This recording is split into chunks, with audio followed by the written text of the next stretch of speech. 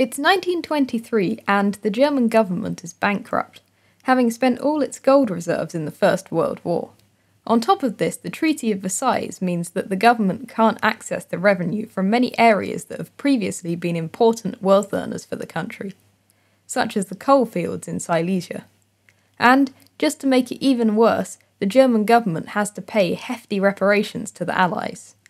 1923, the French occupation of the Ruhr. To try and sort this massive financial problem out, the German government asks the Allies for a reduction to reparations. However, this is refused as many countries, particularly France, need the money themselves so that they can pay off their wartime debts to the USA. This means that it gets to the point in 1923 when Germany can no longer afford to pay reparations. Germany are obligated under the treaty to send coal to France from the rich coalfields in the Ruhr, a region in northwest Germany situated on the Ruhr River. But in December 1922 they fail to do this. The French are not happy and so they send troops into the Ruhr, confiscating raw materials, manufactured goods, and industrial machinery. There is not much the government can do as the treaty has limited the German army to 100,000 men, paling in comparison to France's 750,000.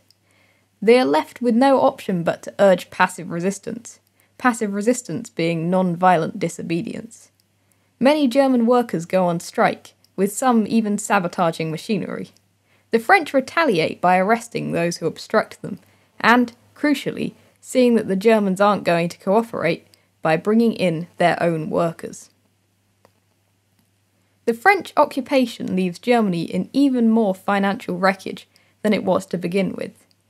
This is because the Ruhr is essential to Germany's economy, containing around 80% of German coal, iron and steel reserves, as well as many factories. As a result, Germany's debts go up, unemployment increases, and the shortage of goods gets worse.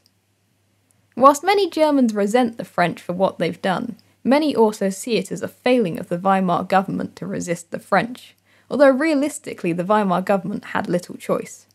In 1924, Gustav Stresemann, the Weimar foreign minister, agrees to the Dawes Plan with the Americans. You can find out more about him in the video on Stresemann, which I'll link in the corner.